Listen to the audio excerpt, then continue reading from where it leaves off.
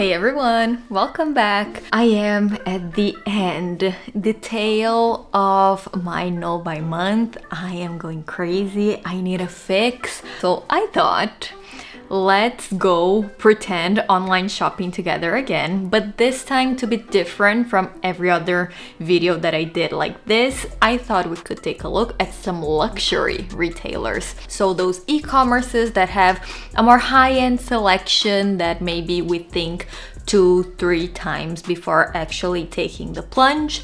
And I'm just going to share with you my thoughts on how I believe you should go about doing more strategic shopping for luxury and not spend your money on things that are not worth it. If, unlike me, you are allowing yourself the pleasure of shopping, I will leave all of the products that I think are worth it in the description down below. But I have a lot to get into, so let's get started. We're going to start with MODA OPERANDI. Now, MODA OPERANDI is not very popular. When I talked about it in one of my videos, I don't remember which one, many of you said that you didn't know it, that you hadn't heard about it. It is basically the e-commerce of Lauren Santo Domingo. If you don't know who Lauren is, and I am talking like I know her personally, which I don't. She is a fashionista, an icon of style. She has been in fashion publishing for years, and she is one of those it girls that everybody in fashion loves. She has a style very similar to ours, so classy, sophisticated, with a little twist, fashionable but not fashion victim, which I think is great. Given that she has these amazing connections in the fashion world, I believe that MODA OPERANDI's selection is really special. Something else that they're very famous for are their trunk shows. So if you ever see something on Fashion Week that you are dying to get, chances are you might actually find it on their e-commerce as well. So let's get to it. Let's go to the new section. It's also a great way of finding new brands. So if you're kind of tired of the same old that you see everywhere, going on their website is a great way to inspire yourself and know those sort of under the radar brands that not only look great, but might also cost a little bit less. This is a brand I never heard about. It's called Matteau. Oh, this is lovely. I really want a swimsuit like this for this season. I think that the more square neckline is so pretty if you're wearing high-waisted linen shorts or maybe a skirt with a belt. I think it looks fabulous, as well as a swimsuit. They also have little dresses, trousers. This is a very interesting line. Striped cotton shirts, and the prices are very fair. If we look at materials, let's open one of these up. For instance, a printed silk shirt, 100% silk for $420. Not cheap, but it is what you pay for in this material, especially when it has a print or in a specific color that you're looking for. I think it's worth spending a little bit more money. I love this type of shirt, especially during summer, because you guys know how I feel about shirts. You can really style them however you want to.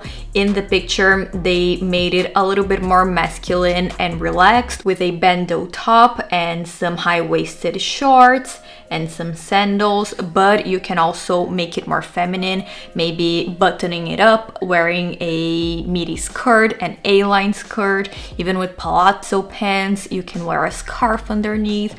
I think this is gorgeous. This is also a brand that I never heard of. It's called Posse. Guys, this is beautiful. It's basically all linen and cotton. Okay, if you're looking for a brand to get those summer basics, this seems to be a total gem. And the prices are fantastic.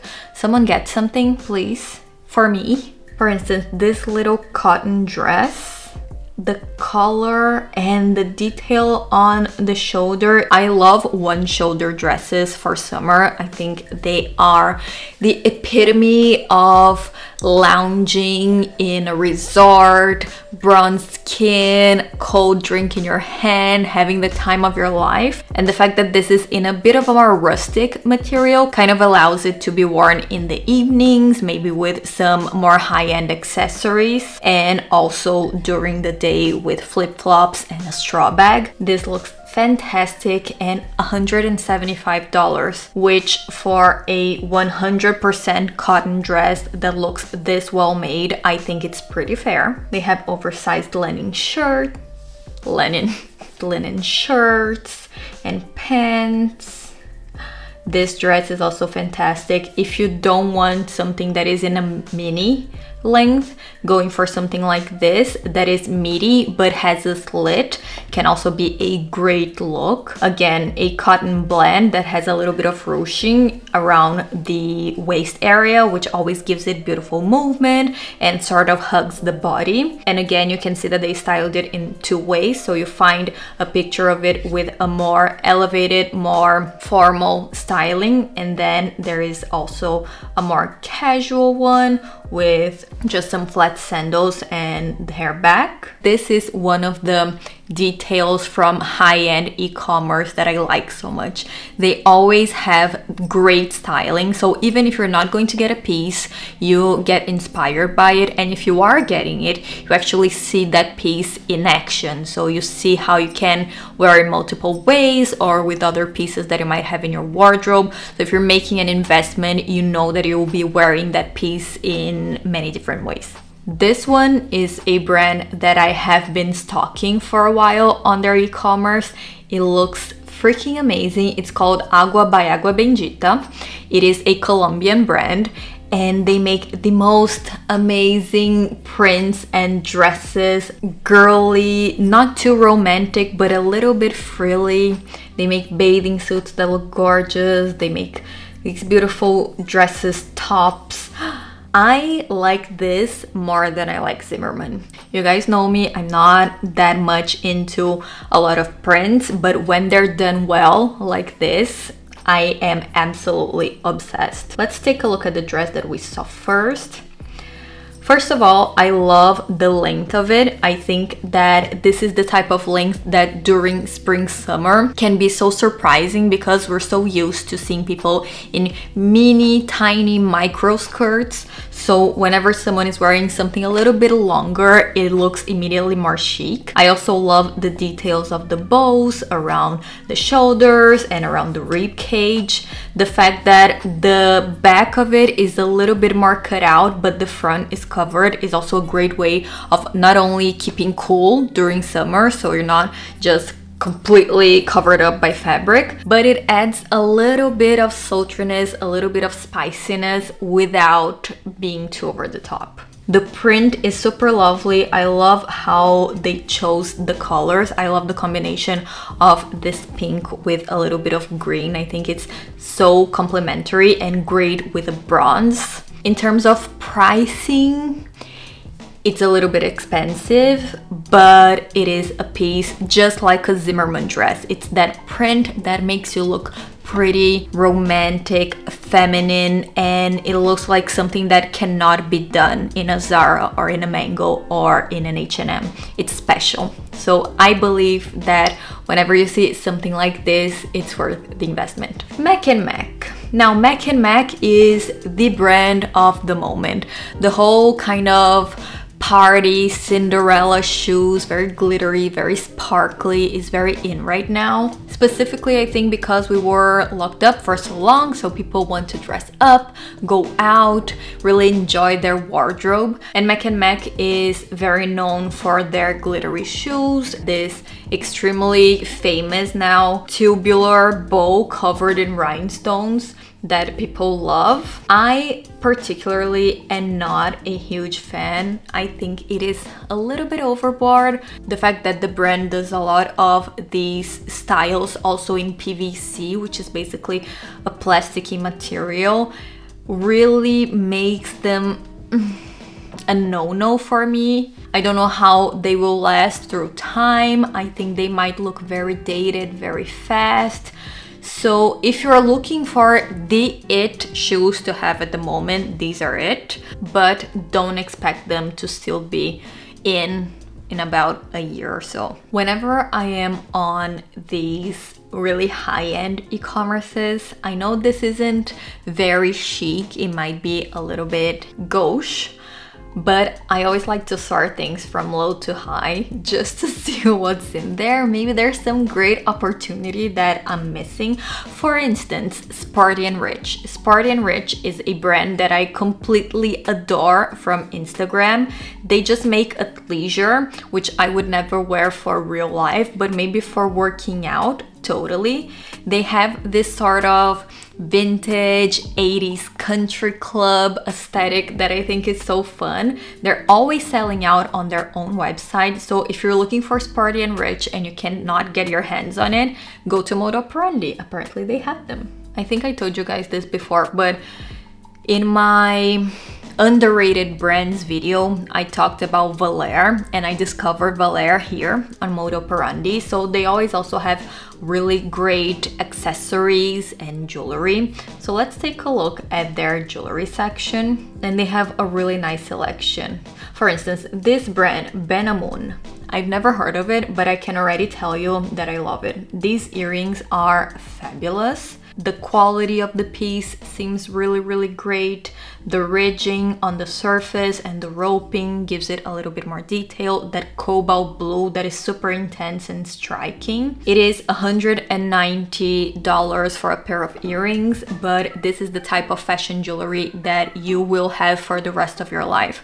And I do think that it is neutral enough that you can wear it with multiple outfits and in different occasions. You can see on the model how beautiful it looks. Let's see their brand page, because I have a feeling that they do a lot of nice things. Yeah, a lot of chain necklaces, beautiful gold-plated chain bracelet. I love this type of bracelet because it is statement but very neutral and easy to pair with anything. Look at that.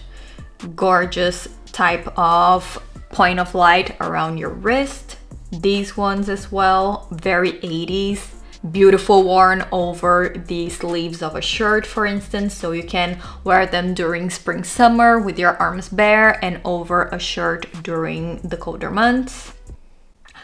Guys, wait, this one someone has to get. You always ask me what are the essential jewelry pieces you need in your wardrobe. This is one. A gold-plated clip-on button earrings. This is the type of earring that I could wear every freaking day. If you look at the styling, look at the model. Imagine this look without the earrings. With the earrings, it looks very finished, it looks very fashionable, very stylish. Without the earrings, it looks blah, too masculine, a little bit too laid back, too relaxed. These earrings will always serve you right. It's the first pair of earrings you have to have in your collection. I'd say even more than studs and even more than pearl earrings.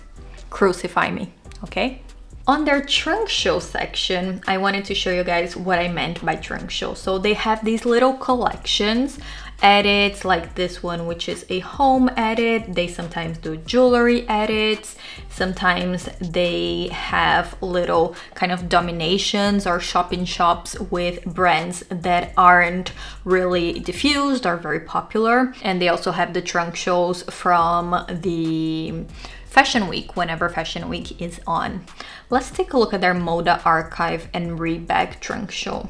Personally, if I could and had to buy a bag right now, I would go secondhand, just because I prefer the styles from the past. I think the prices are also a little bit more fair, and it is something that is becoming very fashionable, very acceptable. It's not a weird sort of shady thing to do. The secondhand market is very legit right now, and you find a few, you know, unexpected items, some models that are not produced anymore, some colorways that will never be available. You're able to buy Hermes, you're able to buy Chanel without having to get to a threshold of I don't know how many purchases and how many thousands of dollars. I'm not an expert. If you want more information about this, go to Sophie Show Hat or go to Lux Purse Love. If you can buy new and you want to buy new, buy new. But if you want to find something maybe a little bit more special and you don't want to go overboard, secondhand is a great option.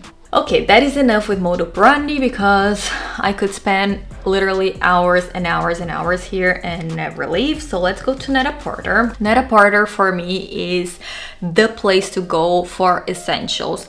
They have an amazing array of products that are those building blocks to your wardrobe that are very high quality, so are going to last a lot and will be those pieces that you come back to whenever you need to style something, whenever you need to build a look. For instance, let's take a look at their blazers because I'm always talking about blazers. I've shown you a lot of options that are a little bit lower in price, so let's look at something that is a little bit higher. Starting with the blazer that launched 1,000 ships, the Balmain blazer. This has become so iconic and it has a reason for that. The construction of it is amazing, the proportions of it in the body, this little triangular closing that opens up a little bit at the end makes it not too stiff and also brings the eye in, so you're creating sort of an X right in the middle of your body, making it look cinched in, sort of hourglassy. The structured shoulders also make you look more polished and more confident.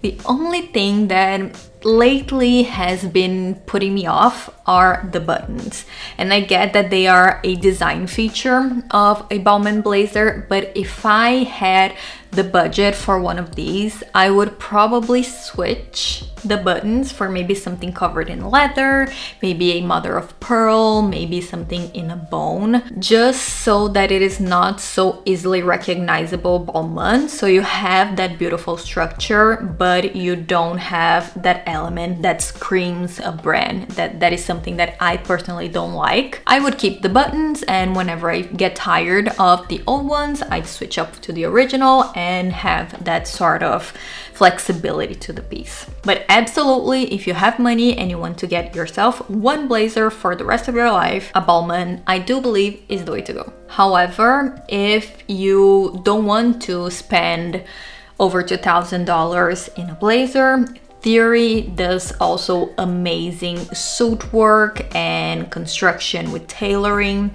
I actually had the pleasure of working with Theory for my daytime job, so I know how focused they are on the sourcing of their materials, on the way that they cut their clothes, on how they want them to fit. This is a very basic blazer that might seem a little bit boring like this in a flat lay, but once you see it on the model, there are a few details that to me speak huge volumes.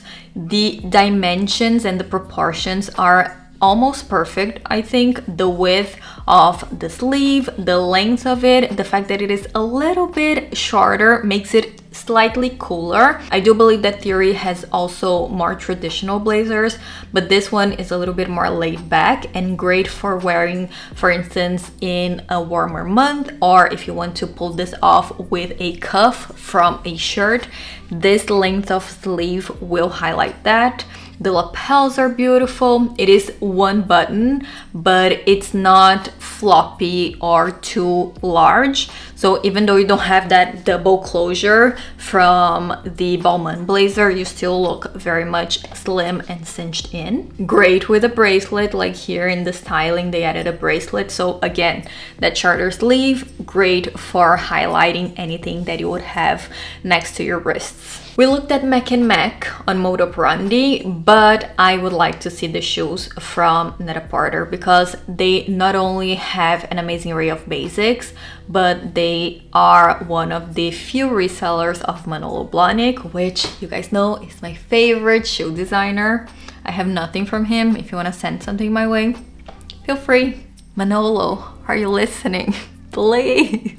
I adore Manolo Blahniks. I think that their design is so refined, yet very interesting and just chic. For instance, these sandals. They're lovely, beautiful piece. The buckle is so charming. I love the heel. It has a little bit of that curve, not so much as an Amun Muadi. Wait, let's compare. Amun Muadi is also a designer that is really hot right now, and they have this style of heel that it has almost a trapeze on the bottom of the heel. So it's very dramatic in terms of shape.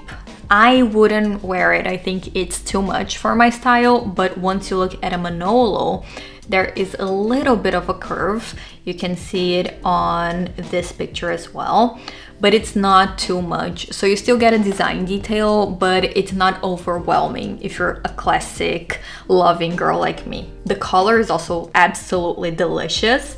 I mean, the black would be the natural choice, but this pink for summer with some red toenails, beautiful breezy dress, even with capri pants.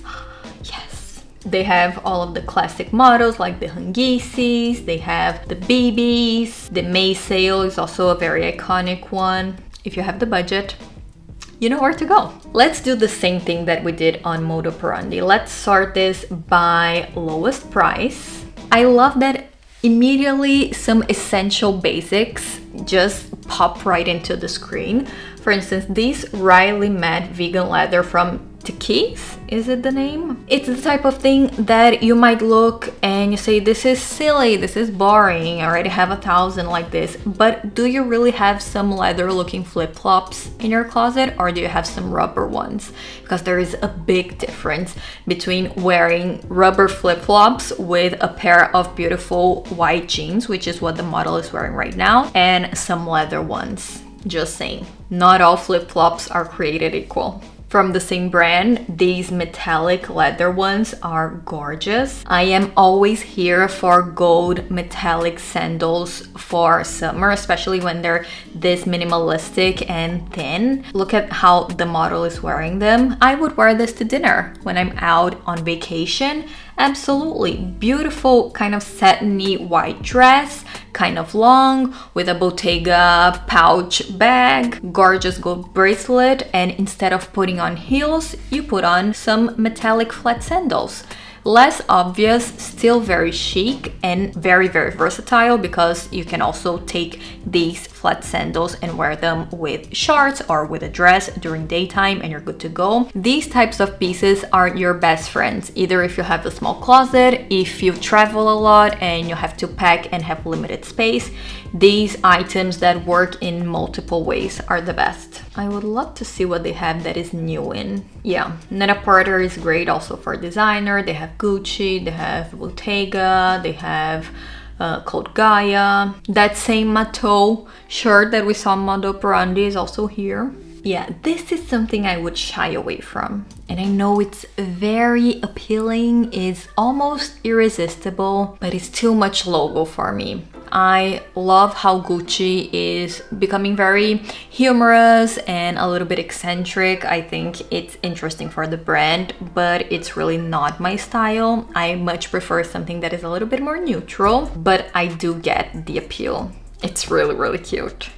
I would much prefer to go for something like this. It is a piece that is very classic in terms of design. The colors are a little bit more fun, so even though it is a classic blue, white, red combination, the red is more of a salmony red, so brighter, more fun. You get the logo, but it's almost imperceptible because it is in the perforated effect of the knit. This is a perfect piece. I would totally get this. Totally, 100%. All that's missing is the money. And last but not least, let's take a look at Farfetch. Now, Farfetch is a marketplace. For those of you who don't know what a marketplace is, it is basically this one shop that works as a storefront to a lot of different vendors and resellers. So Farfetch has this relationship with many boutiques all around the world. Because of that, they have, I think, the most varied and the best selection, especially for those pieces that are hard to find. Bags, maybe something that is sold out, something that is very difficult to track down. They usually get it because of their network of stores that they work with. Of course, let's go to their bag section, maybe the iconic collections, just to see what is up out there. And I love how they have pre-owned as well. So just like MODA OPERANDI, you also get access to bags that maybe aren't available in retail anymore, normal retail. This Chanel pre-owned bag is very iconic. It's right here, first row, ready to get snatched up. Great selection of Prada. They have Gucci, Dior. Oh, Now this is a Chanel that I would get. It's a 1992 Mademoiselle classic flap. This is gorgeous. Okay, if you guys don't know this by now, I love this type of aesthetic. Actually, let's make this a thing. For you guys who are on TikTok, know how to work that thing, maybe let's make it trendy to look like ladies who lunch, big jewelry, haircut, tweed, skirt suit, having lunch at the Ivy with some Chanel bags like this. I can see it working. I can see it becoming a thing. If you have the occasional $19,000, you can get yourself a pre-owned Kelly in a Cellier, which is very hard to find. Saint Laurent, Gucci. The horse bit, I am very interested in the Gucci horse bit. What do you guys think? I wouldn't get it with the logos. I much prefer the horse bit in all leather because I think it's a little less striking and easier to style, but I love how it looks. I think it is so cute. The dimensions of it are perfect. I also love that it's very different from everything that I have in my wardrobe, and I do like the horse bit detail. It's one of those brand codes that, even though are very recognizable, don't put me off. One of the very few, but I really love it. Yeah, with like a jacket, a polo neck, some slacks, some loafers. Could this month end any sooner? This is it, everyone. I'm going to cut this right here because I could stay here, like I said, for hours and hours and hours and not even see the sun setting. What did you guys think? What do you think about luxury and high-end pieces? Do you like them? Do you feel like they're not worth the money? Are you like me and you're always trying to find a bargain, even if it is in luxury? Let me know down in the comments below. Hopefully you like this video. I'm sorry if I'm only posting once this week, but I really wanted to catch up and to prepare myself because hopefully I'll be able to travel soon and I want to have content kind of saved up for you guys. If you like this video, let me know so I'll do others like it, and we'll see each other again next time. Bye!